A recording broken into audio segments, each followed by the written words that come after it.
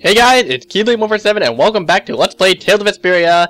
I am enjoying myself by staring at this Rita all day, and it never gets old. It's so beautiful. Okay, anyways. So now we're gonna actually proceed to what we were supposed to be doing, but I was like, oh no, I'm gonna tease you guys by just doing a bunch of side quests. Okay. So pretty much, like, you can just skip all the side quests if you really don't want to do them. But if you just want to go straight on ahead, just go here to Phaeroh's Crag, and make sure you're over the, you know, the structured thing, whatever.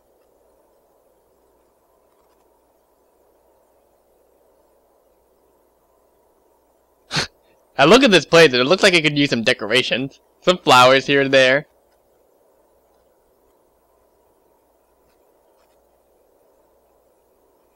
I wasn't able to see him when we came to the desert, but I think this is where we can meet him. But what if he suddenly attacks us?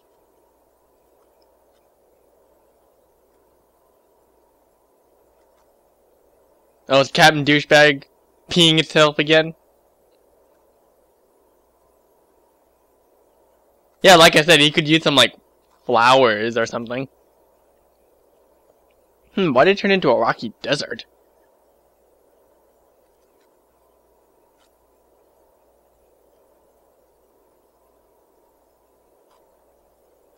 That's good.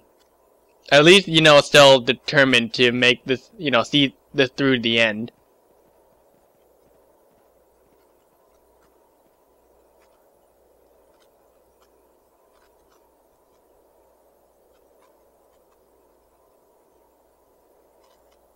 I'm sure it's more than that, to be honest. This is Rita Mordio we're talking about here. I should also point out that I also did some grinding off screen, and I also synthesized a few more stuff, and also found some new monsters. I'll have to point it out at some point later in the video. But, okay. This is really important, so I'm just gonna shut up and, let you enjoy it, actually. So, I'll see you after this cutscene. Well, he doesn't seem to be here. Maybe he's off somewhere taking a nap. Phaeroh, you are here, aren't you?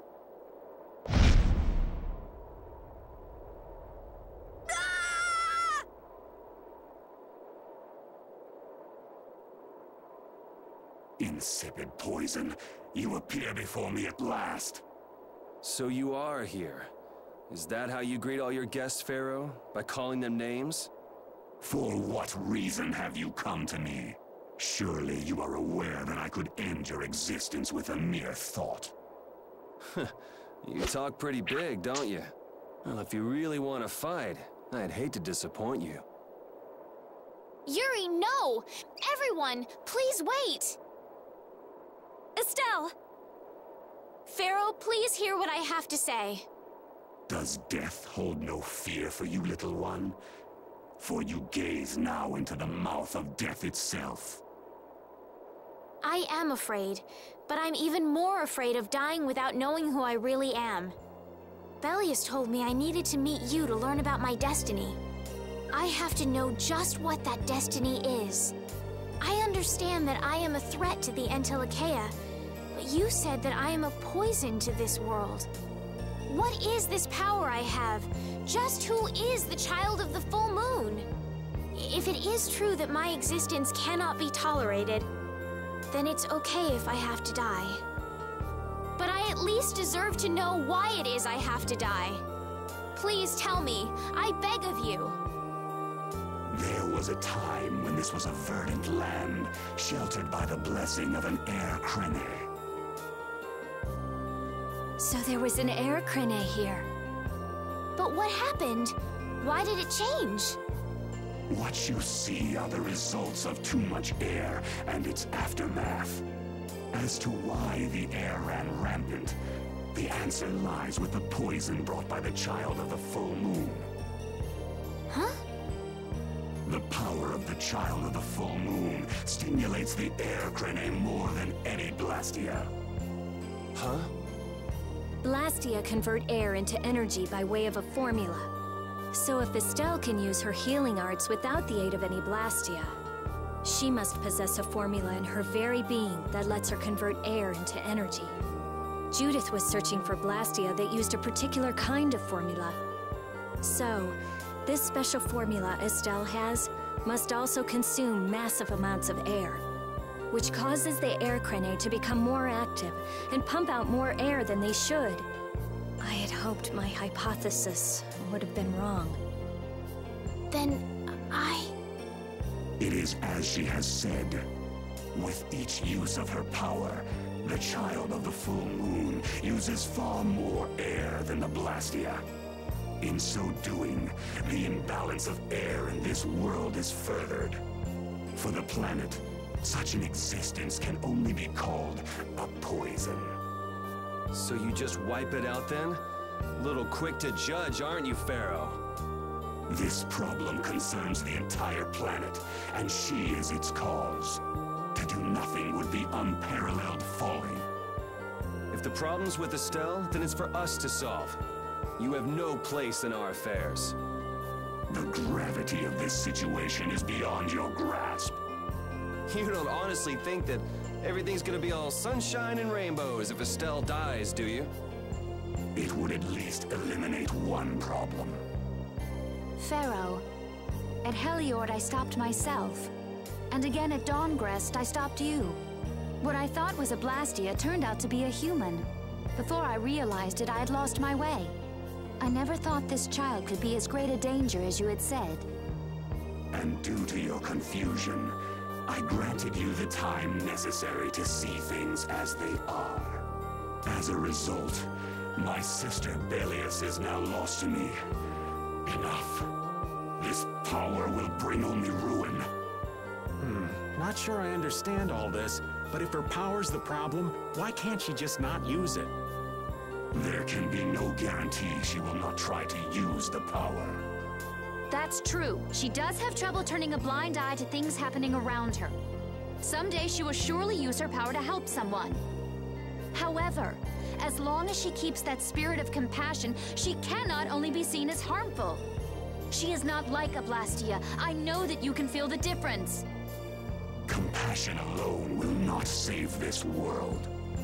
Listen, Phaeroh, I get that you've thought all this through with everybody's best interest in mind, but why doesn't that world have a place for Estelle? It is sometimes necessary to remove a part to save the whole. I don't buy that for a second. What makes you so high and mighty that you're the one to decide who gets cut and who doesn't? We have endured the anxiety of existence for far greater a span than you can conceive. Such words mean nothing from those who call this world home for but a fleeting moment. Phaeroh, please, listen. The important thing is finding a way to stop the excessive air, correct? We still have time left to search for such a thing. Judith. And if the effects of Estelle's power reach their absolute limit, I will kill her as promised. You should have no complaint with this. Hey, Judith, are you serious? I'm sure brave Vesperia will come up with something before that happens, right? What? Yeah, of course we will. Well, score one for Judith. So that settles it. If we humans are to blame for Estelle's problem and bringing on the apocalypse, then it's up to us to make things right. If we give it all we've got and still blow it, then you can slow roast us on a grill for all I care. You have changed. If you were still as before. Have I? That is nice to hear. Very well. Be ever mindful, though, that time is fleeting. Wait! If the formulas are causing the excessive air, then there must have been times when this happened in the past. I mean, the Blastia were a product of an ancient civilization. There exist those who have inherited the sins of the past. If any that can speak of what occurred in the days of old, it is they.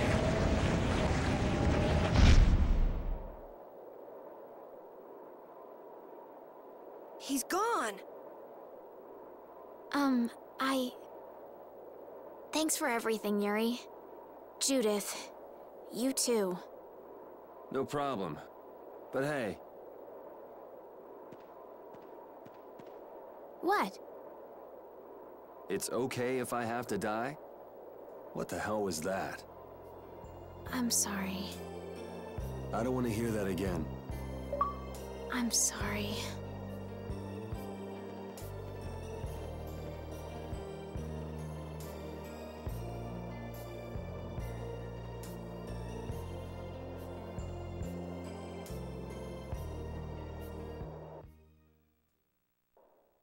Man, I was really worried there for a while.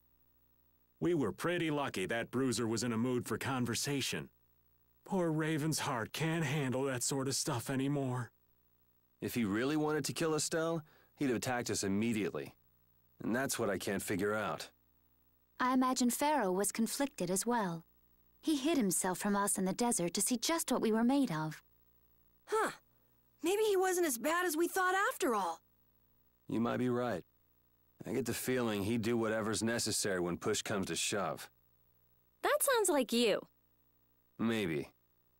But what are we gonna do, Yuri? You heard what he said. We're going to fix the problems the air's causing, and that's all. That's easier said than done. We're pretty much at square one, you know. There's no doubt that the formulas are related somehow to the air getting used up. We need to find out about the ancient Blastia, and if they went berserk or not. If we had that kind of information, it might give us a clue. Ask those who have inherited the sins of the past about the days of old. Or at least that's what Phaeroh said. The Critia were the ones to invent the Blastia. In other words, we need to ask a Critian who is still familiar with the old stories. Yeah, the Critia are often credited as the inventors of the Blastia. There isn't much left of the Critian city of Timza, though. Things might be different if we had somewhere else to look. The hidden city of Miorzo. It is far older than Timza, and the birthplace of the Critia. The first Blastia also originated there. Really? Well, what do you know? You wouldn't happen to know where this Miorzo might be, would you, darling? I've heard that name somewhere. There was a Critian in Ospio. I'm sure they mentioned something about it. Do you think that person might still be there? Well, there's no harm in checking it out. Judith, are you coming with us? I should. We still have the issue of the guild to straighten out. So, to Ospio then. Yep. So now we know, huh? Jesus, man, that's some tough stuff. Alright, skip time. Wow, the hourglass is really amazing. The enemies just stop moving. Yeah, certainly makes it easier to win battles. You can get ready for what's next, attack enemies, change battle formation. And if we're having trouble running away from enemies, this makes it a cinch. Oh, and it even lets us keep enemies from running away. It's seriously awesome. Hourglass! Personally, I find this way easier. Oh, that's why I love this girl. She's so awesome. Okay. Alright, so I will meet you right back at Ospio after I do some warping. Alright, see you there. Oh, good thing I stopped actually and decided to train a little bit down here. Down here, actually, you'll see some squids that'll give you jet black ink. And at night you'll find like a stronger version of them here.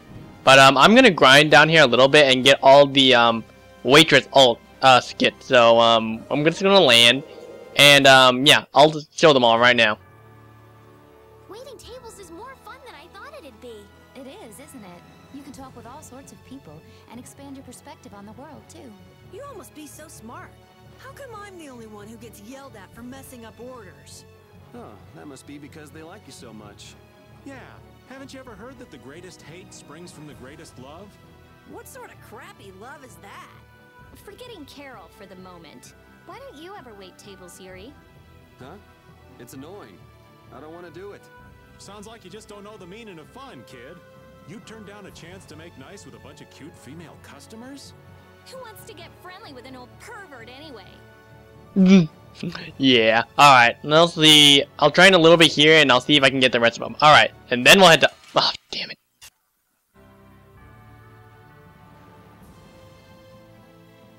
Estelle, you look so cute. Really? I'm glad. I was worried these clothes wouldn't look good on me. They seem kind of old-fashioned. That's what makes them cute. I wasn't talking about myself. No, it's okay. I was just saying that the clothes are cute, not me. You don't need to be so modest. You're so cute. Oh man.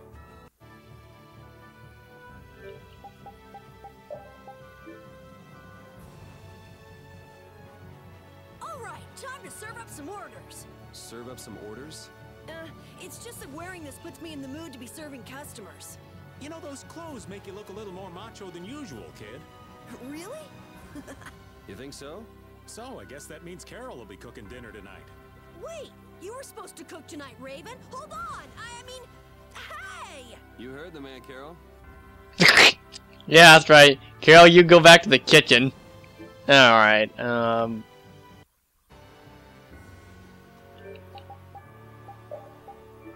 Yes! Wow, Rita, you look different than you usually do. You look cute. Are you saying I normally don't look cute? No, that's not what I meant. Well, it's not like I care anyway. Hey, Yuri, you think she looks cute, right? Don't you? Huh? Yeah. I like those cat ears, I guess. Just the ears? Oh, come on, Yuri. Why are you being so shy? Your face is turning red. The ears are the problem. What's that supposed to mean? You can interpret that however you like. She's so cute.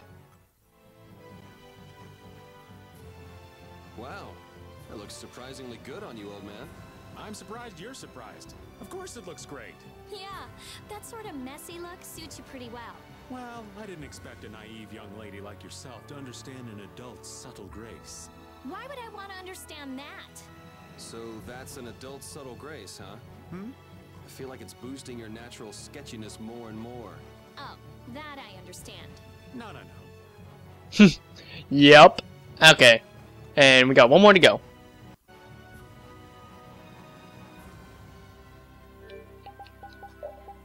Okay, I also want to point out just before I start this skit, if you have Yuri cook rice ball, a certain amount of times he'll make beef bowl with that, so another thing to know. Well, what do you think? Whoa! And just what are you staring at? I was just thinking that if Judith was a waitress somewhere, I'd go there every single day. Ah, Carol. Taken by the charms of an older woman. Of course, I do the same thing. Thanks, guys. I wonder if I should show a little more. You know. Oh, yes. Oh, God, yes! Judith, I think that's enough. I can't stand seeing Raven like this for much longer. Personally, I think he's better that way, actually. He's a lot more hilarious that way. Alright, so now we'll finally head to Austria, like I said we would. Okay. Okay, and we're finally here. But first I want to do this. I want to grab some synthesis items over here. I didn't get very much, but hey, what are you going to do? And now I'm just going to torture the viewers by just running to Austria. I could have just gone on Bowl, but nope. We're going to do this the hard way. Alright.